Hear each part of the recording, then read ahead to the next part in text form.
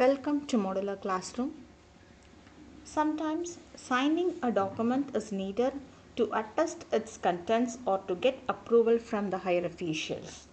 So in this video, we will see how to sign a PDF document.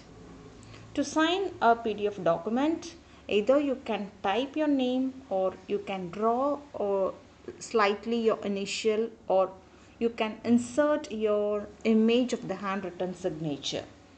Now we will see how to do that in a PDF. For that you need is to open the PDF file that is to be signed.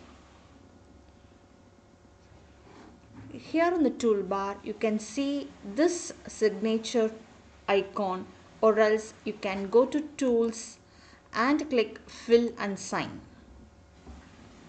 Or else here also you can choose that option, fill and sign. So in three ways you can choose this option so that you can see a toolbar appearing to this. Here you just click on the sign yourself. You can see there are two options are available: add signature and add initials. Now we will see how to add signature. So click on this plus. You can see three types of options are available. Either you can type your initial or the text what you want. By default, since I am logged into this account, so I am getting Modular Classroom. Either you can draw the signature like this, or you can insert the image. So these are three ways a sign can be inserted into a PDF. Now we will see one by one option. Here I am just choosing this type option. The word is Modular Classroom. I can change the style of the particular font. I can click anything, whatever I like, whatever the style I prefer, I can choose and I can give apply. Once it is applied, see it will be displayed in the window. Wherever you need, you just place it and just give a click so that that particular sign will be placed. See, you can see it has been placed. By default, the color of the signature will be black, but if I choose other color, I can change the other colors too. So I'm just giving the default signature as black. So this is the format of typed signature. Now I just go to another if I click on this signature, a hand symbol comes and you can edit that particular signature. Either you can increase the font size, decrease the size, or you can just delete it. If you don't want that particular sign, you can just delete it.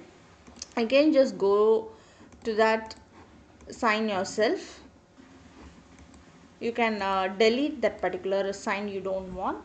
Now another option I'll show to how to add the signature. See, signature is I'm just draw and show you. Since type it is the initial, it has been shortened into Modular Classroom, M for modular and C for classroom. Here also I prefer to change the style if I need. Now I'll show how to draw the signature. See, I have drawn through my mouse pointer and then I'm clicking apply. This signature I can insert into my document. I just it can be easily, the size can be increased, and if I need the color to be changed, I can change the color. Same, changing to red color like this I can change. If I don't want this initial, I just click on delete. It will be deleted. I just delete those sign. Again, if I want another option of handwritten signatures to be inserted, again I'm choosing this fill and sign, choosing this add signature, and the third option of image I'm clicking it, and I'm selecting the sign what I have put it in a neat white paper, and I have scanned as a image file, and I'm choosing that file, and I'm giving apply. So this is the sign what I have handwritten and put it as an attestation in this mark statement. See, but I can able to change this color also to green or to pink or red or black. Any color I can change.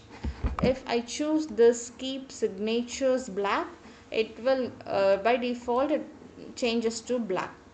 Else I need red color, I just can keep on red color, and here also I can increase the font, decrease the font, and I can move and place wherever I need.